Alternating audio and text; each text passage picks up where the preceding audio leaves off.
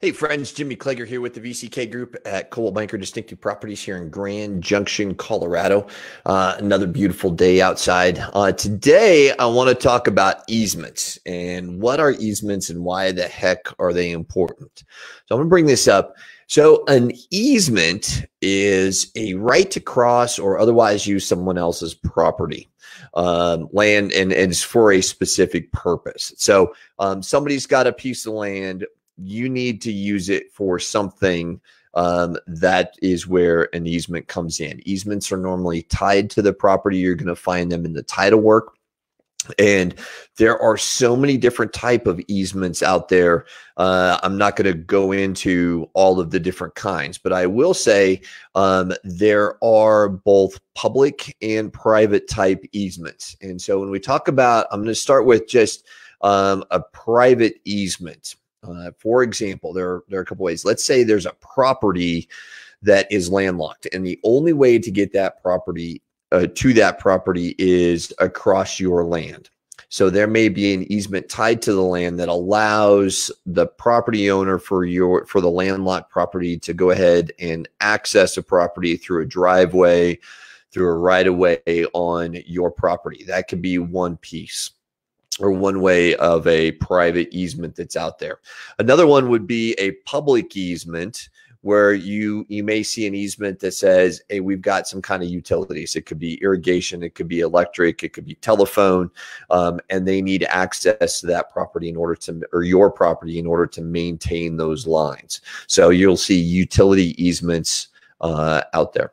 Another one that is kind of public, kind of private is a conservation easement. But for example, my folks, I'm going to talk a little bit about my folks in Nebraska.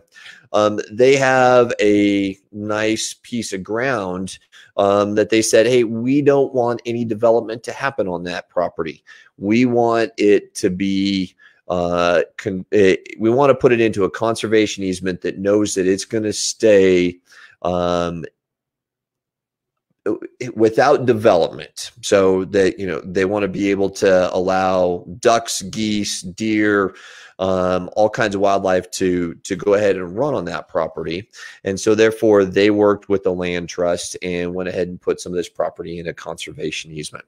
Now it is in perpetuity, so it's going to continue for a long period of time.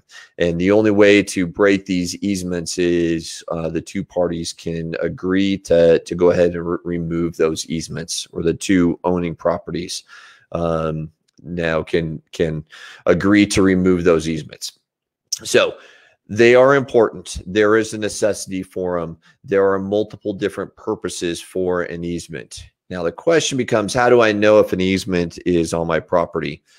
It will come out in the title work. So when we present you your title work, the title policy, you will see maybe a utility easement, maybe a private easement, or a road access easement that will come in.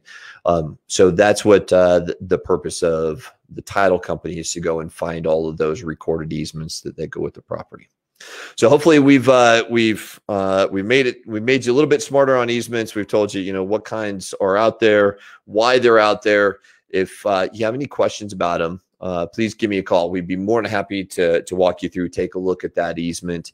There's my number on the screen, 970-697-7776. You can find us at vckgj.com or on social media at VCK Group. We look forward to hearing from you. Question for you. What do you want to know about? Shoot me a text, shoot me a private message. Let me know something that may be perplexing you within the real estate business. And we'd love to answer questions for you, make you a little bit smarter.